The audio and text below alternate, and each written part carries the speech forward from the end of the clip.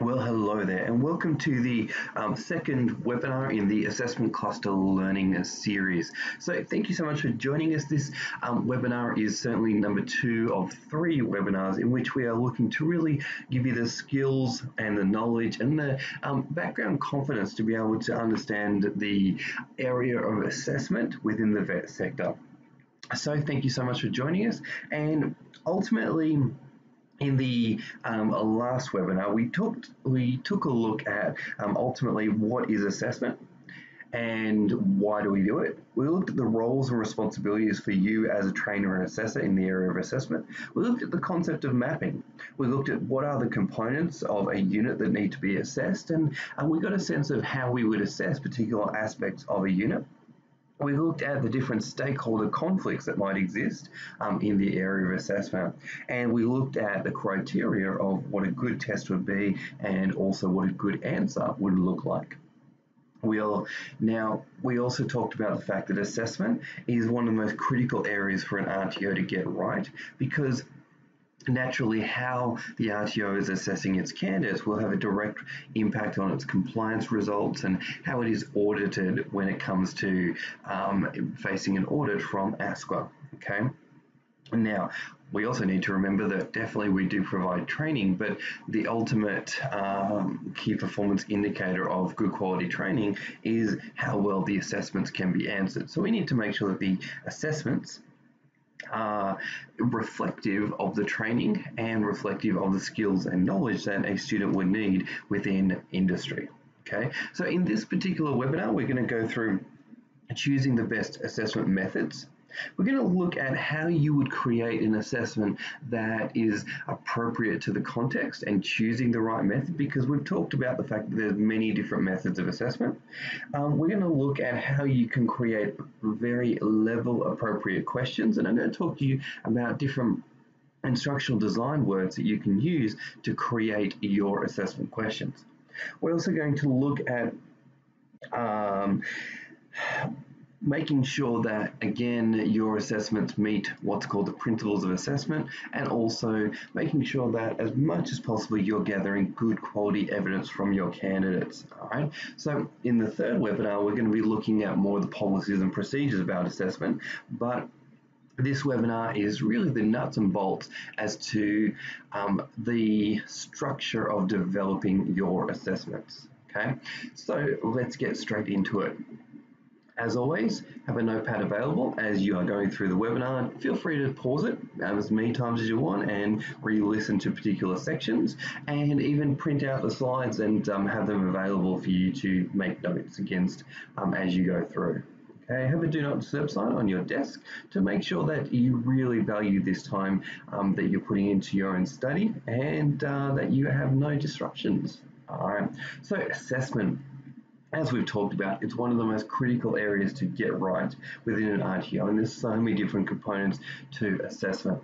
Being able to write great quality assessments is certainly a skill in itself, and a skill that you get better and better at over time.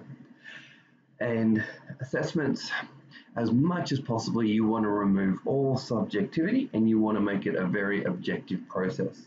You want to make sure that all assessors are assessing in a similar way, and if not exactly the same way. And you need to learn to develop assessment documents that are very prescriptive, and the student knows exactly what needs to be done and the assessor knows exactly how to assess it. Okay. So, as we talked about last time, there's a number of different ways that we can assess people. We can assess them through written tests, essays, multiple choice questions, verbal interview questions, practical tests, simulated tasks, games, portfolios, projects, presentations, observations in the workplace, and role plays.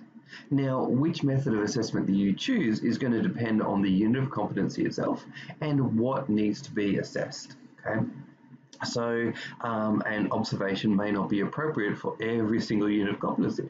A role play may be better. A written test may be better for some aspects of the knowledge component, but again, a written test may not be appropriate for all types of knowledge aspects. All right. Now we just need to make the best appropriate decision, and there's no perfect decision. However, we need to be able to justify and show to ASCA whenever we are creating assessments that we are covering off all of the information, all of the criteria of the unit, okay? Because that's essentially what we are looking to do. Assess assess the student against every component of the unit of competency. Okay, so now let's have a very frank discussion about the frustrations with assessment methods, because no assessment method is ever going to be perfect, and there is always going to be pros and cons to it. So for a written test, practical observation, let's check it out. Let's have a think about what are some of the frustrations that an assessor may face or a student may face in each of these different modes of assessment. All right, so I just want to pose that question to you and get you to write down what could be 3 frustrations for a written test and 3 frustrations for an observation.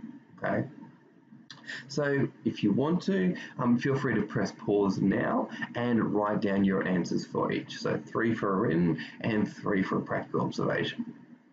Okay, so once you've done that, now let's have a chat about what you came up with. Now ultimately, for a written test, some of the disadvantages can be, and the frustration can be, that certainly some students can have stress around assessments and their performance can be impacted because they're just not comfortable with written tests.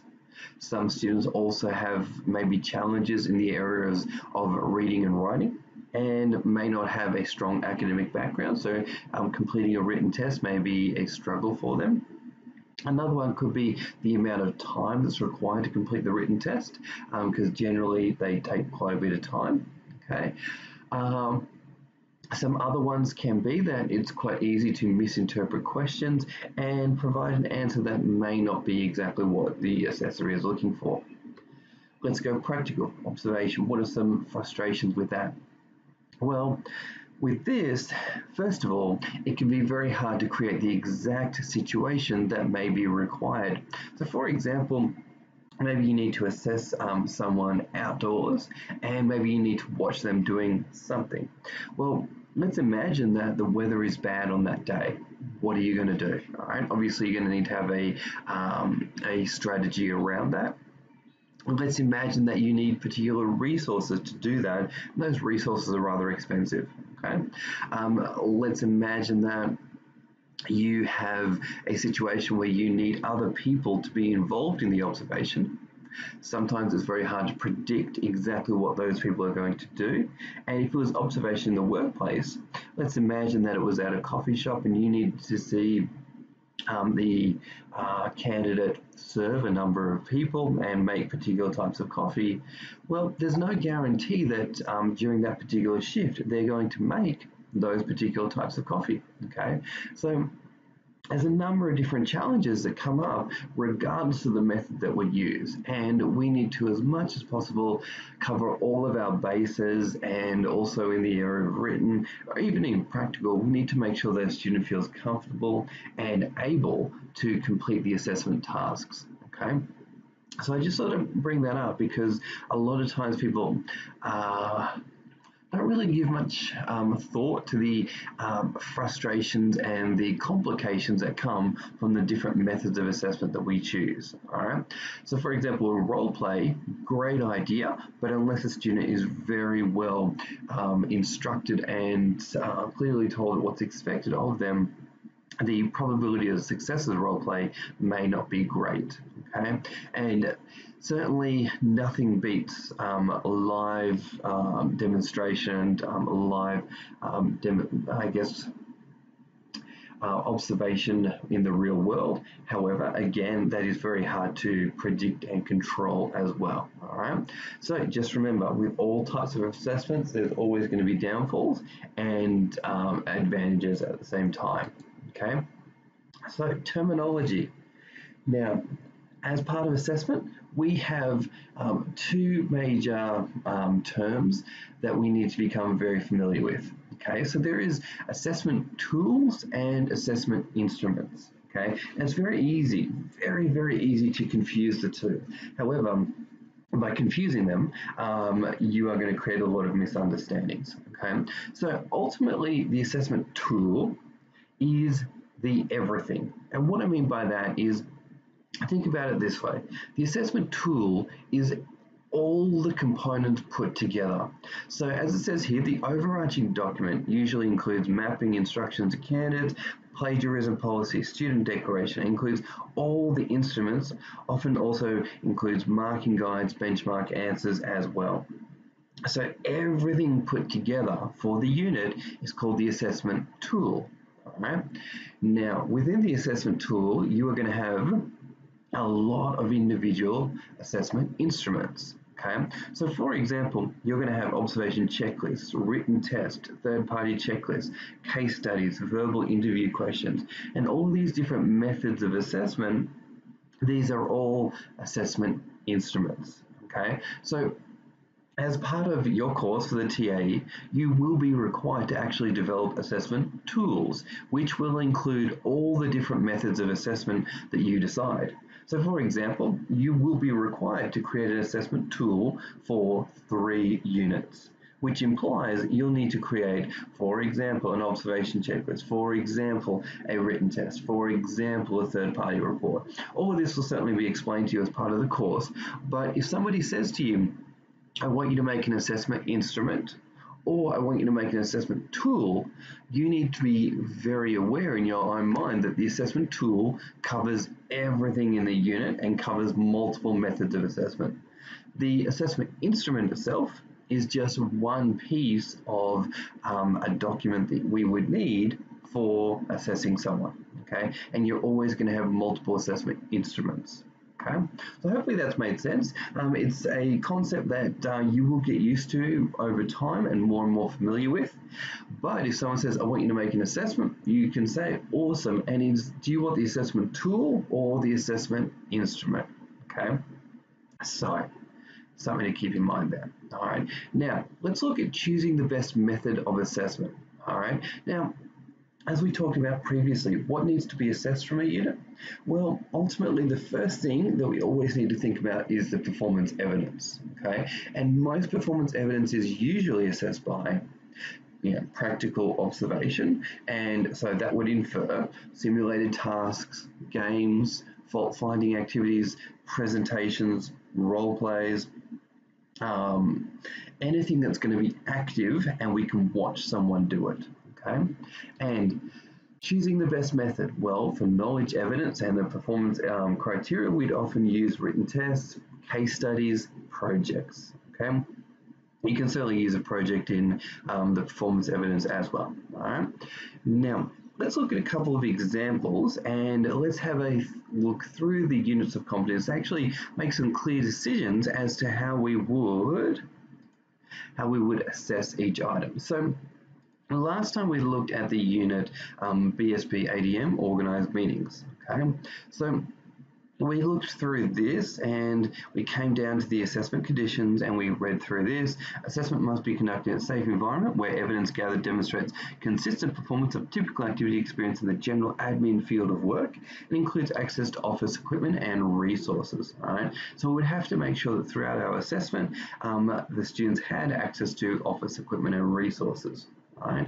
So the next thing we do is look at performance evidence, read through this, and this kind of tells us that we would have to watch a student organize a meeting, prepare and distribute all the documentation, take meeting notes, produce meeting minutes, circulate copies of the meeting minutes. Okay, so this all really shows us that really this unit would best be assessed via a project where the students would actually have to create a meeting, invite people, make sure that all the equipment and resources was available, take meeting minutes, and then send the meeting minutes out. Okay, and as part of that project, you would definitely want to use the performance criteria as a strong guide as to what you would include in the project. Okay. And of course, you'd probably create a written test, and in the written test, you'd probably ask a bunch of questions related to these things. Okay, so now let's look at a different unit of competency, and we'll go through the same process. So this is a unit called SIRXWHS001, Work Safely. And this is a great unit because it can apply to many different industries, different workplaces. All right. So if we scroll down, this one's actually only got 2 elements, which is cool. All right. So we're going to come down, we're going to look at the performance evidence. Let's look at the assessment conditions first of all. Skills must be demonstrated in an industry workplace, all right, or a simulated industry environment. Assessment must ensure access to equipment and material, requirement for the job role, organizational work health and safety policies and procedures. Okay. So if we come up to the performance evidence, I really love this unit because it's really clear and simple to follow. So what we must see for this one is we must see the candidate follow organizational work health and safety procedures in day-to-day work activities on 3 different occasions. Okay, and they must demonstrate appropriate response to 1 emergency situation, and they must report 1 workplace health and safety event. Okay, so this would probably show me that and tell the reader that ultimately what we're looking for, first of all, is that they show us that they are following work health and safety procedures in day-to-day work activities on 3 occasions. So for me, that would indicate that we'd probably create an observation checklist, and as part of it, we would write down all the safety aspects that we would want to see the candidate be following every single day, and we would want to tick that off. Okay. So you create an observation checklist on that. Okay. Then we want to see them demonstrate appropriate response to 1 emergency situation. Okay, cool. So we could have a mock scenario where it's a fire evacuation or a incident has gone wrong within a company. Maybe someone's got injured or whatever it might be, and the candidate must demonstrate to us how they would react to that situation. So again, that would be another observation checklist. And then it says report 1 workplace health and safety event. All right. So that one there could be they fill out an incident report, okay, and they could also have to tell the supervisor about what happened, and that could be a role play as well. All right. So here, if we sum it up in total, we got an observation checklist that's used 3 times. We've got another observation checklist here, or a role play, and we got maybe as part of this role play here, we could include this one as well. Report 1 workplace health and safety event. Okay, so you can get creative as to how you are going to assess these things. Okay, so now coming up, we've got follow safety procedures as part of the elements here. We've got follow emergency procedures. So we would obviously weave these things into our assessment down here. Okay, then we're going to make sure that we create a written test to test the knowledge evidence for these things as well. All right, so basic key aspects of the relevant state and territory occupational OH&S or WHS legislation as it impacts individual workers. So a simple approach for testing knowledge evidence can be creating written questions, such as, let's go for it, worker responsibilities. You could ask a question such as, what are 2 of your responsibilities as a worker in relation to safety?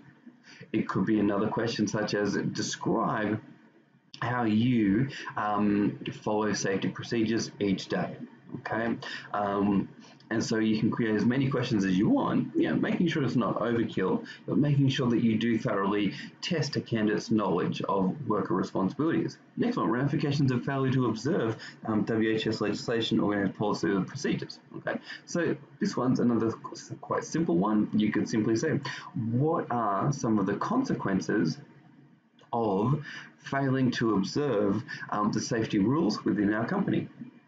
Or another one could be, what are 2 consequences that a company could face if it doesn't follow WHS legislation? It could be another one of, what could happen if you don't follow the emergency procedures for when a machine breaks down? Okay, so So let's pick another one. Safe manual handling. Awesome. So a question could be, what is the posture that you should take when you are lifting an item? Another one could be, what is the max load that you should lift when carrying items? Or how would you coordinate a lift of a heavy item within the workplace? Okay. So hopefully you're catching the strategy that we're using here to test each of these items. All right. Evacuations. Let's see, what is the procedure for evacuating your building? Okay. Another one could be, who is the fire warden in your organization? Okay. So essentially we're coming up with questions to test whether or not a candidate would know how to do each of these things. Okay. So let's recap. All right. So the first thing we want to do is check out the assessment conditions. All right. Next thing we want to do, read the performance evidence. All right, and this is going to tell us or indicate to us probably the best ways to assess the skills of the unit. Okay, then we're going to come up here and we're going to go, all right, cool. What also needs to be included in each of our tasks? Okay. And then we want to come down here, the knowledge evidence, we want to create our written tests. Okay, so that's pretty much the formula that you would go through for any time that you're looking to build your assessments. Okay, so now let's head back to our slides.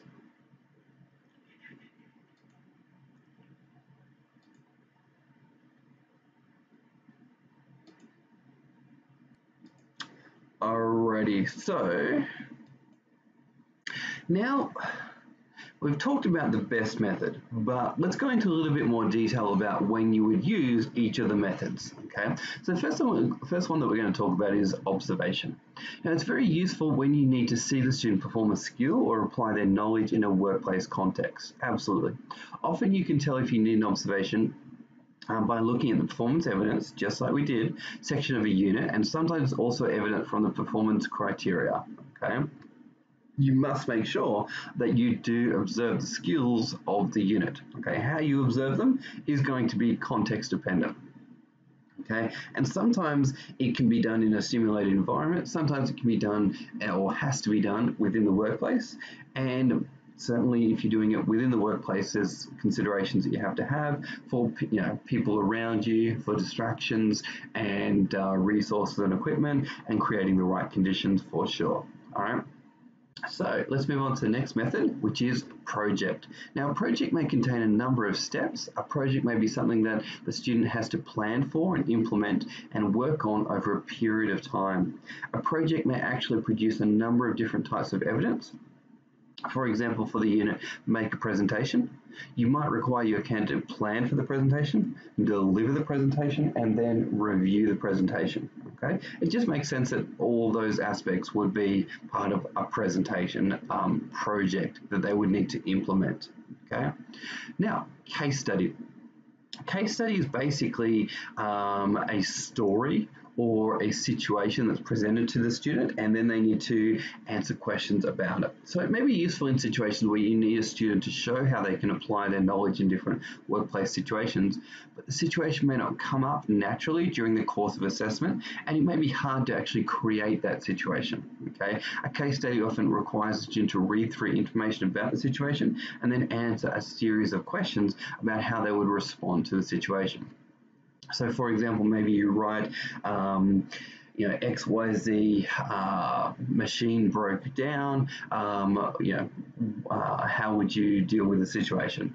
Or it could be, you have a difficult customer in the workplace, please describe how you would deal with the customer, and this is the customer's situation. Okay, so case studies are great because you can really map out a lot of different aspects, and you can really come up with some great powerful questions to elicit a lot of knowledge from the student, and potentially gather a lot of performance evidence quite easily as well. All right, particularly in situations where you might need them to be doing something a little bit more, I guess, I don't want to say dangerous, but things that may not be so easy to create within a simulated environment.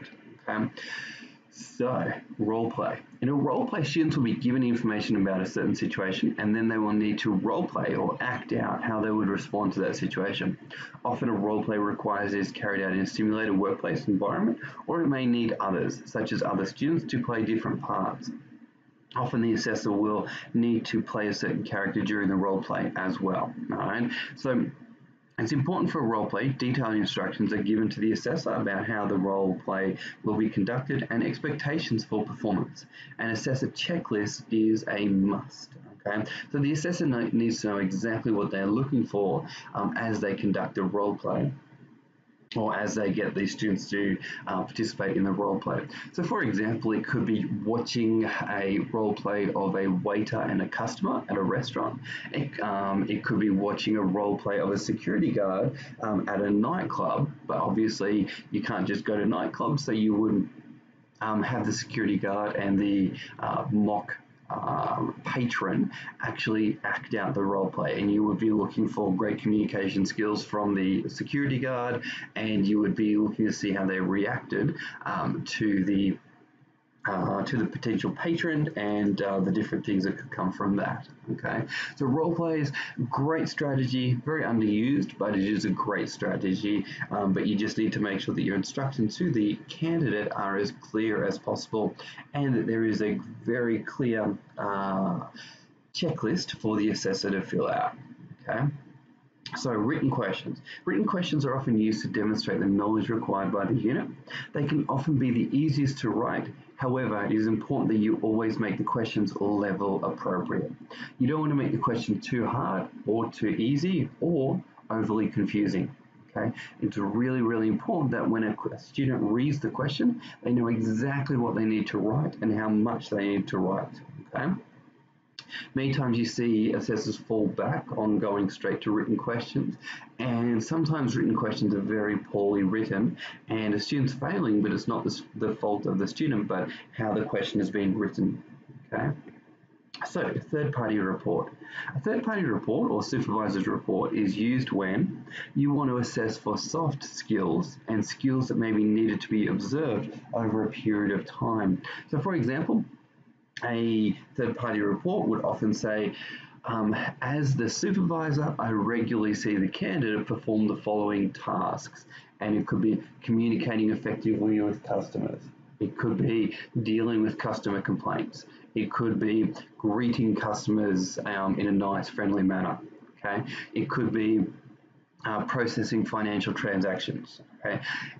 These things, they may not be observed in one particular instance. They need to be observed or seen over a longer period of time, maybe over 2 or 3 shifts. Okay, so that's when and why we'd use a third-party report. Okay, and you see a lot of RTOs going to a third-party report too quickly, and ultimately, a third-party report, the supervisor must certainly be a qualified person, and you need to make sure that the criteria or things that must be seen by the supervisor are very clearly understood by both the student and the supervisor themselves. All right, you don't just want a supervisor ticking and flicking, so to speak, on that form. Okay, AQF, the Australian Qualifications Framework. We've talked about this a number of times, but in the vet sector, you do need to be clear on the expectations for assessment and training against each of the different levels. All right, so I highly recommend to remind you to really get familiar with this chart. Okay, get familiar with the difference between a Cert 1, Cert 2, Cert 3, Cert 4, and diploma, so that you can actually look at an assessment and go, no, that's actually not a Cert 1 type assessment. That's not a Cert 2, that's not a Cert 3, Cert 4 diploma. Okay, and we're going to go through some of the ways that you can actually build a question, build a task to make sure it's level appropriate. Okay, and the reasons that you would do that is to make sure that you avoid misassessing, i.e. assessing to the wrong level, okay, over-assessing, i.e. assessing too much, or under-assessing, not assessing enough. Okay, so over time you'll get familiar with these terms as well. Okay, so let's go and look at how do we make it level appropriate. Okay, so just a reminder, Just a reminder on the metaphor. All right, so cert 1 is, for example, doing a basic task. All right, so we picked the concept of the coffee shop analogy, the coffee shop metaphor here. So cert 1, make the coffee. Cert 2, make the coffee to preferences. All right, different types, different alternatives. Cert 3 is about problem solving. Cert 4 is about supervising and training staff, all right, leading a team. Diploma is about managing and growing an organization. In this case, we've said a coffee shop. Okay, so just keep these different dynamics in mind as you're thinking about the different levels. All right, and if you're ever unsure about how hard to make your assessment, always come back to the AQF document, and you can find it quite easily by just going to Google and typing AQF. Okay, and putting question mark, and you're going to find the AQF pretty quickly. All right, so you can read through the document, and you'll certainly come across this chart. But it will also step out the expectations and descriptions for every single level that's out there. All right. So keep in mind, Cert 1 is regurgitate. Cert 2 is getting the students to think a little bit more, a couple of preferences, couple of options, all right, but it's still very limited, particularly in the area of responsibility. Okay, Cert 3 is about problem solving. And being able to work unsupervised. Okay, Cert 4 is certainly leading and taking responsibility for your own outputs in relation to specified quality standards, and Diploma is taking responsibility for the entire group. Okay, Diploma is about demonstrating and understanding, analyzing, planning, transferring, applying theoretical concepts, evaluating information, and ability to forecast. Okay, so Diploma is obviously a lot more complex than Certificate 1. Right? So you have to keep these levels very clear in your mind as you create your assessments. Okay? So instructional design works for written or verbal tests. The right question structure makes all the difference. Now, this section, I highly recommend that you have your notepad available and you take a lot of notes, because I'm going to show you some words and some question structures that you can use in order to build questions that are very specific to each of the different levels. And you're going to find this section quite helpful when you come to writing your assessments. Okay. So, question starters. So, Certificate 1, typically, as we've talked about, Certificate 1 is the regurgitate level. All right, so just going to basically tell us back what we told our candidates. So, in that case, we want to keep our questions very tight and very specific. So, we can use phrases like, tell me your name, tell me the policy for, tell me the year in which. Okay. Next one, we can say, what is XYZ? Next one, true or false questions, very commonly found in Certificate 1. Identify the body part that does whatever. Okay. List. All right. Another very commonly used instructional design word is Certificate 1. All right, now let's look at Cert 2. Cert 2, we're going to probably find a lot of what is, multiple choice, and how do you, okay? And if you use these types of questions, it is highly probable that you are going to write an AQF level appropriate question, okay? Now, Certificate 3, how do you, okay? Describe your process for. Describe what a XYZ is. Okay. What is the legislation name for XYZ and why do we follow it? Okay. Outline.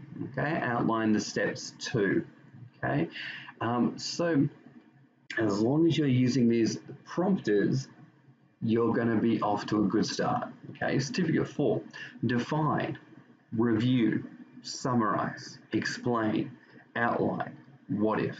Okay, so let's go into a customer service situation, retail. So it could be define the meaning of good quality customer service in our organization, and please do it in 200 words. Okay, review.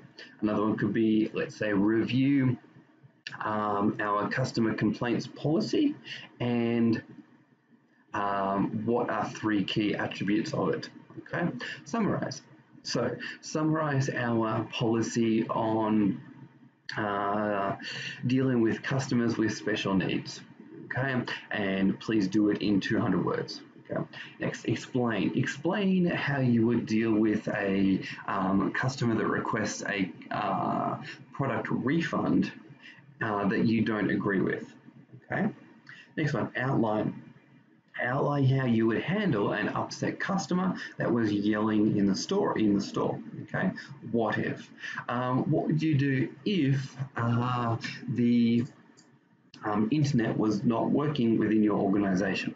Okay, so obviously, the content of the question is going to be dependent on what you're actually assessing. However, I just want to demonstrate some different ways that we could create questions using these words. Okay. Now, diploma. Well, diploma, again, a higher level of complexity, higher level of thinking. We would go analyze X, Y, Z, recommend, summarize. How do you or how would you? Define, outline, what if, how would you, and research. Okay, so hopefully you can see by the nature of these questions, we're asking a student to do a lot more when compared to a Cert 4.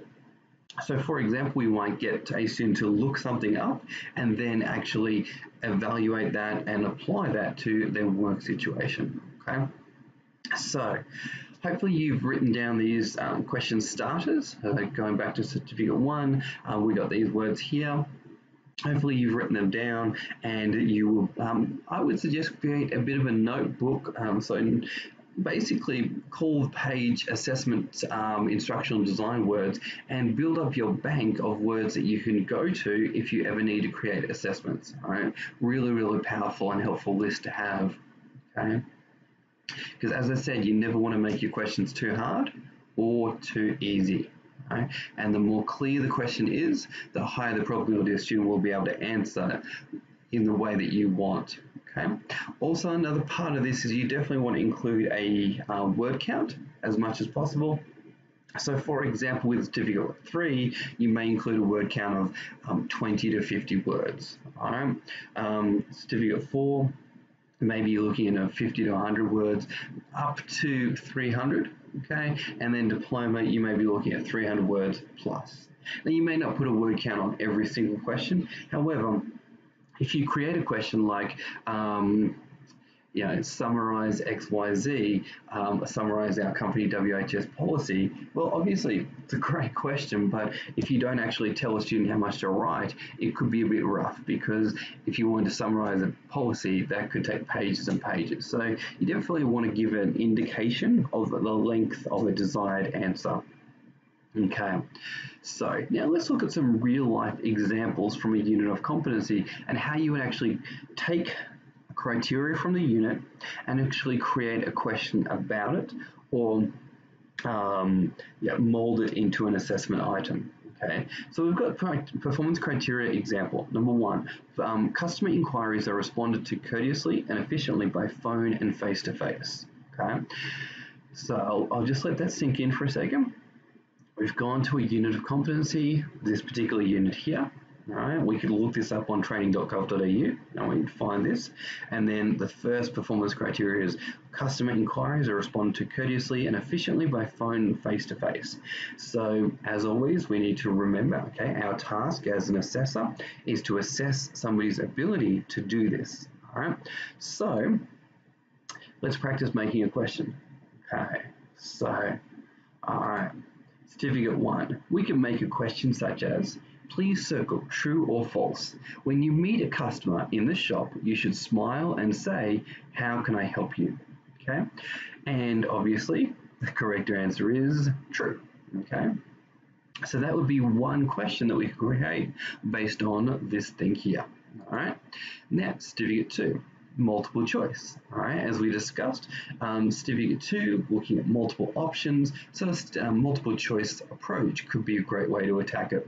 So when you answer the phone in the store, which of the following greetings would be the most appropriate? Circle the correct one only. Hi, this is XYZ Company. My name is. How can I help you? B, we are busy. Please call back later. Hang up quick. All right, C, this is Sam, what do you want? Okay, and obviously a student would circle A, all right, but hopefully you can see that this question is very clear, it's very direct, and a student would know exactly what needs to be done. All right, certificate 3. Okay, so in 2 to 3 sentences, describe the process for dealing with a customer complaint and how you would do it in a courteous and efficient manner. All right.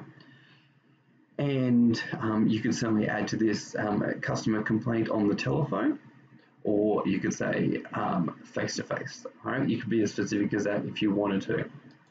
Okay, summarize in 4 to 5 sentences how you might address and performance manage a staff member that was not demonstrating courteous and polite manners towards customers.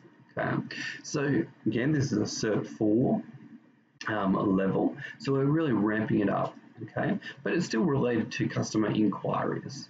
Okay, next one, diploma. Develop 3 KPIs for your staff in relation to how customer inquiries should be handled at your workplace. Describe why these would be the most appropriate to measure success. And as we've said, I've put in word count there. Analyze the top 3 complaints that your business received in the last month and recommend an improvement strategy for handling them. Okay, so let's review the principles of assessment. Okay, so ultimately, as we've talked about, we need to remember that for an assessment to be good, it must meet the 4 criteria of being valid, flexible, reliable, and fair. So what does that actually mean? Let's remind ourselves that valid means that it assesses exactly what needs to be assessed from the unit. Okay, so in the unit, if it talks about elephants, okay, let's just imagine elephants. But in the actual assessment question or task, you ask them a question about giraffes or get them playing with giraffes, okay, then that task is not going to be valid, okay. Flexible. Again, this is talking about individual students' context and situation. So this is about making sure that a student can do it via RPL, that the assessment is as contextualized as possible, and for example offers distance learning options. Okay, reliable means that the marker's guide is very clear so that all assessors provide a similar judgment. Okay, reliable, all candidates are answering the question in a similar way. So for example, if you have a question and everybody seems to be interpreting it a different way, well, that's not a very reliable question. Another one could be, it's not reliable if in the assessment instructions it doesn't specify exactly what equipment's needed and exactly the length of time, for example, the assessment needs to have. Fair. This one, you're definitely looking at reasonable adjustment and also making sure that the assessment does not discriminate against anyone. Okay, so let's look at some actual real-life applications of those principles of assessments. We got valid, flexible, reliable, and fair. So the assessment doesn't allow for reasonable adjustment. Is it not valid, flexible, reliable, and fair? All right, so hopefully you're writing down the answer as I say that question. Question 2, question is kind of convoluted and student doesn't know how to answer it. Is it not valid, flexible, reliable, or fair? 3, observation checklist doesn't specify how long the practical task should go for. It isn't valid, flexible, reliable, or fair. Assessment doesn't allow for it to be done online via distance. It isn't valid, flexible, reliable, or fair. Number 5, assessment doesn't allow for RPL pathway. It isn't valid, flexible, reliable, or fair. The written test doesn't tell the candidate if it is open or closed book test. It isn't, okay, cool. And that's all that question, is a bit of a typo there. Written question doesn't tell the candidate if it is open or closed book test, all right? So, coming back to the top. Assessment doesn't allow for reasonable adjustment. It isn't, probably we would say it isn't fair. Okay, question 2. Question is convoluted and student doesn't know how to answer it. Well, we'd probably say the answer isn't reliable. All right. Question 3. Observation checklist doesn't specify how long the practical task should go for. Well, we'd again say for this one, it isn't reliable. Okay. Question 4. Assessment doesn't allow for it to be done online via distance. Well, in that case, we'd probably say it isn't flexible. Okay. Assessment doesn't allow for RPL pathway. It isn't flexible. Okay. Written test doesn't tell the candidate if it is open or closed book test. Well, in that one, we could say it isn't reliable. Okay. So the more that you get used to applying the principles of assessment, actually see it in action, the more that you're going to be empowered to make great quality assessments and also be able to look back at the assessments you create and ask yourself, is that valid? Is that flexible? Is that reliable? And is that fair? Okay, so in this webinar, let's quickly review because I like to do a review. All right, so we've covered what is assessment, ways that we can assess. All right, the frustrations with each of the assessment methods. Okay, we've looked at the difference between tools and instruments. Okay, we've looked at choosing the best methods for everything that you need to assess in a unit, whether you would choose more demonstrative methods or more knowledge-based methods. Okay, we looked at different units there, and we looked at the mental process that we would go through in order to build the assessments. We looked at when we would observe someone, when we would do a project, when we would do a case study, when we would do a role play, when we would do written questions, when we would do a third-party report. We looked at the AQF again, and we looked at creating level appropriate questions. Okay, so Cert 1, Cert 2, Cert 3, Cert 4, diploma. All right, and we looked at a real life example from a unit of competency and created level appropriate questions for that performance criteria. Okay, awesome. And we reviewed the principles of assessment. Okay, and we did a bit of activity to apply those principles of assessment. All right, so hopefully all of that has made sense to you. And as I've continually mentioned with the assessment cluster, it is a cluster that until you actually start making assessments, it doesn't really make much sense. So once you dive deep and actually play with units of competency and play with making assessments, then you're going to get more and more of an understanding of it. Now, at the end of this series, I should be able to give you any unit of competency, and regardless of your background, you should be able to create good basic assessments, be able to create a good basic observation checklist, a good basic written test, a third-party report if you had to, a role play if you had to, and you'll find that the more practice you get with creating assessments, the easier it gets. Just like training delivery, the more you do it, the easier it gets. Okay. Now with assessment, obviously, there is no such thing as a perfect assessment, and we are always looking to improve our assessments over time. Okay, so in the next webinar, we'll be going through the exact instructions that we will put on an assessment. We'll talk about the different policies and procedures that need to be in place for assessment.